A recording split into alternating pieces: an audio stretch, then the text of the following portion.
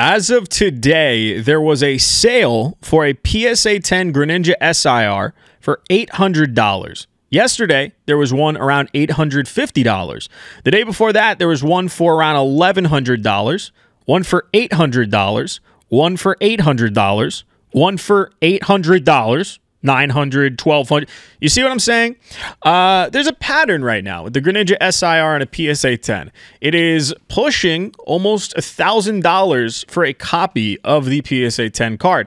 Now, why is that? The Greninja SIR, a Scarlet and Violet Splatoon frog, the boy who is sponsoring Splatoon 3. What's he doing out here for a whole stack? Why is that guy $1,000? Does that make sense? Is there any reason? Is he playable? Is there demand for it? Well, maybe, right? Greninja is super popular. There's no doubting that. Greninja is literally, in polls for Japan alone, Greninja is one of the most popular Pokemon every single year, either #1 on the list or in the top 3. But we're not in Japan. This is the English market. Greninja, coming into this set, was around a $200 to $300 release 10. And then it went to $500, and now it's up to $1,000. And the $500 sale to the $1,000 sale was in like a day or two. It was within like a day or two. So that to me is clear manipulation. That's not natural. But why would somebody do this to that card? For what reason? One, if there's a lot of market manipulation going on with the card, usually the individual doing it is probably sitting on a fat stack of these cards, or they've bought out the majority of the market. I guarantee if you go back on TCG Player, eBay, etc., you're going to find an individual, or you're going to find a couple people that were buying these cards out. They're probably the people that are making sure these sales at PSA 10s of 1,000 are happening, and the amount of profit they can make on each copy they have of this PSA 10 card or the raw card, they can sustain to buy a few at the $1,000 price point, either from random sellers or through themselves, right? To keep this facade going. But here's the kicker. Once the facade is in action and the normal market starts playing into it and FOMOing into it and buying the card and buying the 10, and there are more sales being done by the actual market than it's done by the people manipulating it, now you have a new floor price on the card, a natural floor price. First, it's artificial, but then once people start picking it up and running with it, all of a sudden, that is the new price of the card. Now, the Greninja SIR, is it manipulation? Probably. Did it start with manipulation? It's hard to say. I mean, it could definitely, people definitely thought that it was an over $100 card. A lot of people liked it. Apparently it was playable. I don't know to the degree of that. TCG players, you can tell me in the comments. But $1,000 for a PSA 10 from the Scarlet and Violet era? I get it. Hit rates are harder. SIRs are the equivalent of alternative arts from Sword and Shield. But what's the only, and I mean this, the only alternative art from Sword and Shield, the entirety of Sword and Shield, to be an over $1,000 PSA 10 card is the Moonbryon. Would any of you look at the Greninja SIR and make an even semi-comparison to the Moonbryon? I personally wouldn't, but then again, you know what I mean? It's just, who am I? I'm not the market. I just think the Greninja SIR at its entirety is a perfect case of market manipulation on a in-demand, popular, hard-to-pull card from the Scarlet and Violet era. And Greninja SIR is just the tip of the iceberg, really. We saw this happen a little bit with the Mortys and the Iron Crown, which were all manipulation, but we saw the price rises. And then we saw a card coming onto the market raw before any manipulation for pushing about 200, 150 to 200. Now, if that wasn't a perfect sign for anybody that likes to manipulate this market to say, buy the shit out, get the 10 copies on market, buy them out at a high.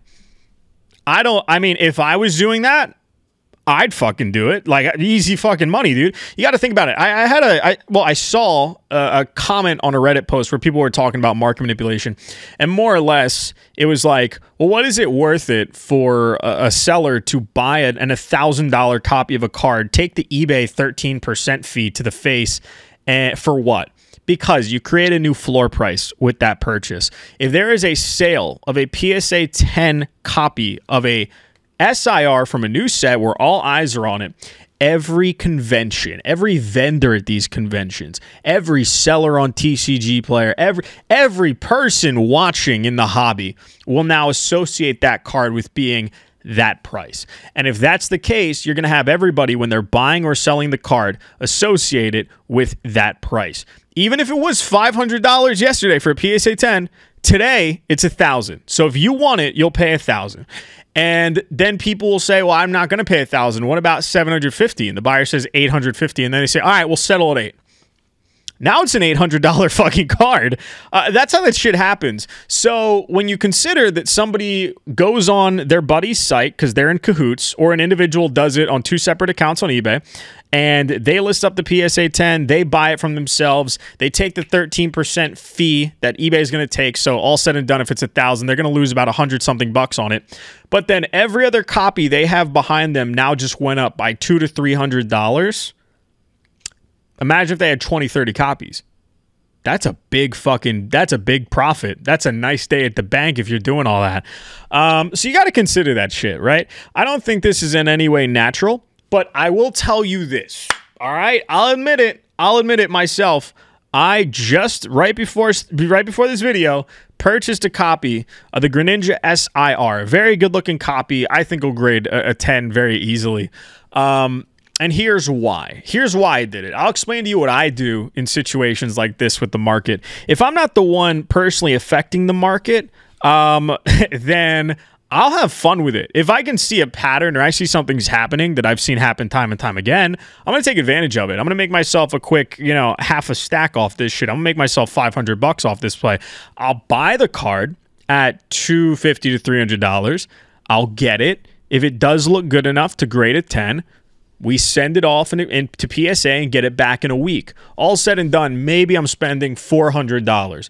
And then I can throw it on market. If I throw it up for $8, sells for $8, $850, whatever, I make myself about $300 all said and done. If it sells for $9, I make myself $4. If it sells for $1,000, I make myself, you see what I'm saying? And all I got to do to make this happen is do it fucking quick. That's the key word here. I have to do it fast. If you, and most people will do this right now, most of you are doing this right now. Some of you watching the video are probably at fault of this and are thinking to yourself right now, like, fuck, I fucked up. Here's what I'm going to tell you you've done, probably, or you're thinking of. You probably bought the card, or you've pulled the card, and you send it out to PSA in a bulk or value bulk sub. You're probably not going to see that PSA 10 card, if it pulls a 10, you're probably not going to see it come back for another 2 months, 2.5 months, maybe 3, if PSA is really playing with their dingling over there. And guess what? By the time that comes around, this card might have tanked back down to $500, $400, maybe even $3 if it really wants to go to shit. And guess what? By that time, you've lost your money. The time you invested into it, not worth it. The money invested into it, not worth it.